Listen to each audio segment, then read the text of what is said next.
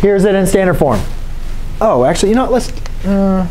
Let's make this negative. That's a good idea. Make it negative. That's fine. We haven't done a negative yet. So we have a negative. Now, automatically, I already know from standard form, this is negative. That means the graph is now going to be opening down. I already know my vertex is maximum, right? So that's just using my thinking skills right there for that. But this is not in vertex form. So I could use the formula if I wanted to. But we need to make sure we know how to manipulate equations from one form into the other, because later on in this course, we're going to be doing it again. So we're just going to practice step by step. OK? Now, the problem with this is my first term a squared term? Coefficient and variable. No, the variable is squared. Coefficient is not, right? So I can't do like the bonus problem. The bonus problem, the coefficient and the variable is squared. That was good. Over here is my -1. Is that a square term? No. Well, actually, you can't. Well, -1 times -1 is +1. And 1 times, so it doesn't work, right? So negative is not a square term either. So what we need to do is there's a couple things. First thing we're going to do is get rid of this. So let's group the -3x squared plus 24x minus 1. So we got that out of there. Because you guys agree with me, it's not a perfect square trinomial. We can't factor it into a binomial squared. The next thing is, we like the x. The x squared is good, but the -3 is not, correct? -3 is not squared. Would you guys agree with me? So we got to get that out as well. So y equals, so we factor out a -3.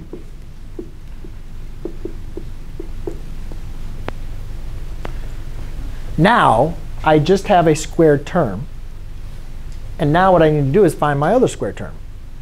So again, the process of finding that other squared term is to take b divided by 2 and square it. Well, b is your coefficient of your linear term, which in this case is -8 over 2 squared, which is equal to -4 squared, which equals to 16. So now I have y equals -3 x squared minus 8x plus 16. And then again, guys, remember, if you're going to add 16 on the right side, you have to add 16 to the left side, right? Or you could just subtract 16 on the same side, and you get this. Now we created a perfect square trinomial, just like your warm-up today. You just created it. b divided by 2 squared creates this. Is this squared and this squared? Yes. Can we now use our warm-up ways and factor this? Yep. Oh, I forgot one thing. Sorry about that. I kind of moved a little bit too fast. All right, here's the main trick that people get because they work too fast and they forget, or they're talking to the person next to them and they're not writing this down. So did I really add a 16 in here? Add it? Yes? No? I didn't add a 16 in here. Because what is happening to the 16? The 16 is actually being multiplied by a -3. So in reality, you have to multiply. If you're going to add 16, that really is a 16 times a -3. So you have to subtract the 16 times -3. If you start working too fast, you'll forget that step. I just did it, and I'm teaching. Right? So just be careful. Now let's go back to where we're at here. Y equals -3. This is a perfect square trinomial. What two numbers multiply to give you 16, add to give you -8? X minus 4 squared. -16 times 3 is going to be a positive 48. Minus 1 is going to be 47. So my vertex is 4, 47. And that is an absolute max. It's an absolute max because the graph opens down. OK? Don't worry, guys, if you're not 100%.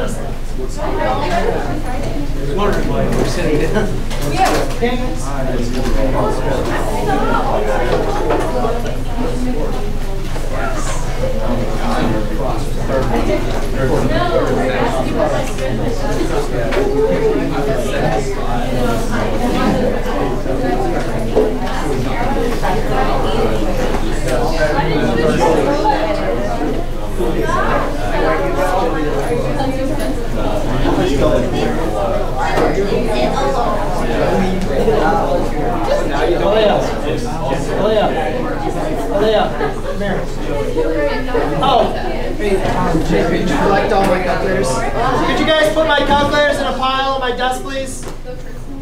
No, Mason's gonna come around and collect them.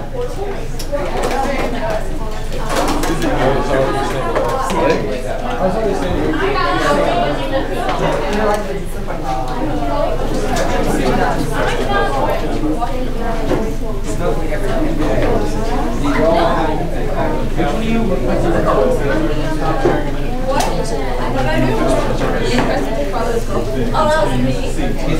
I was like, you made mistakes. I don't know if it was her that I followed. I just followed everybody. I followed like 5 different. Who has all my calculators? Give me back my calculators. Stop stealing my calculators. Charge you 300. Lauren, come here.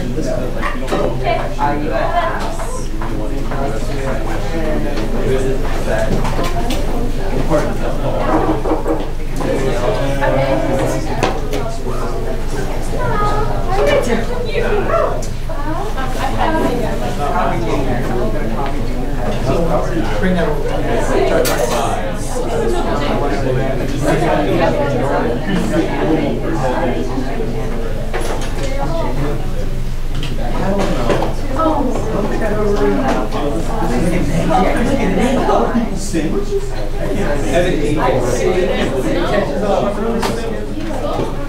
And 101.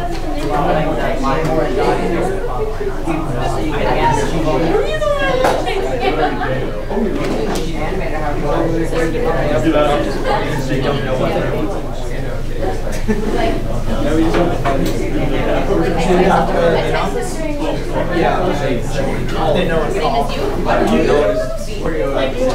don't know where to call. You're passing.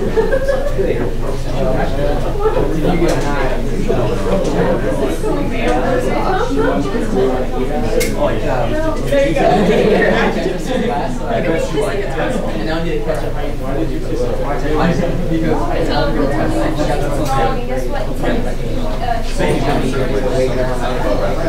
Same thing. That's actually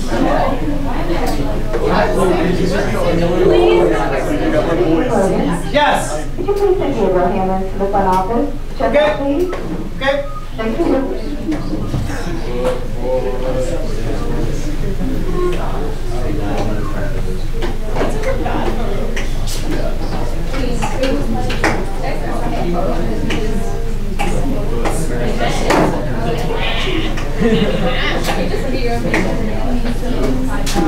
Pray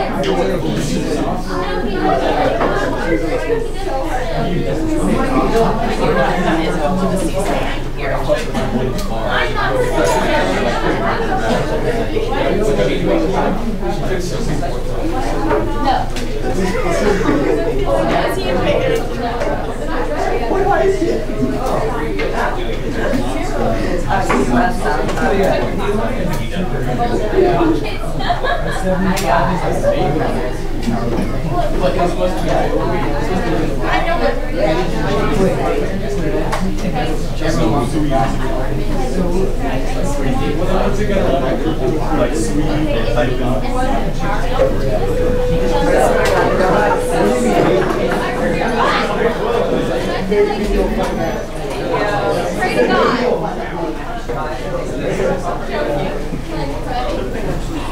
Mr. McLogan.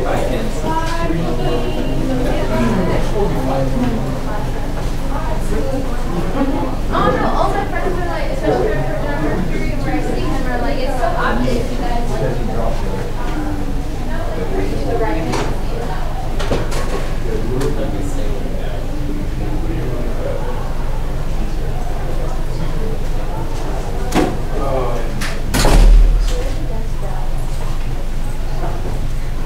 Who's someone steal a desk?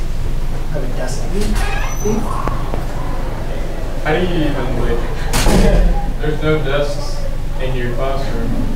I have a desk thief. More than this. Wow. Well, yeah. How does that happen? And if everyone's here, she don't got her desk.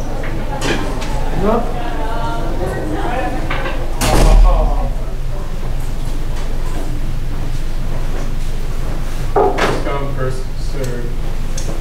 Yes. When are you gonna drop the quiz grades after if we did good on the test? My goal is to have your grades finalized by Wednesday. Mr. McLogan, I gotta retake the test today. Or not retake, but take it. I got you.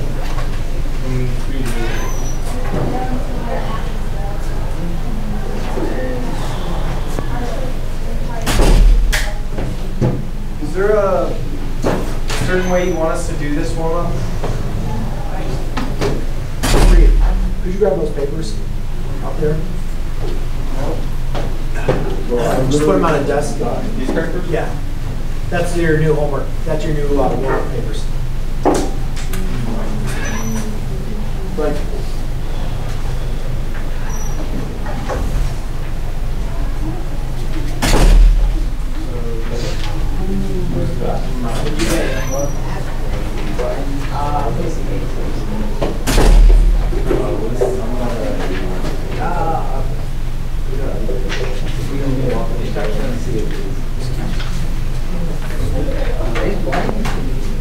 Do you have to stick right here?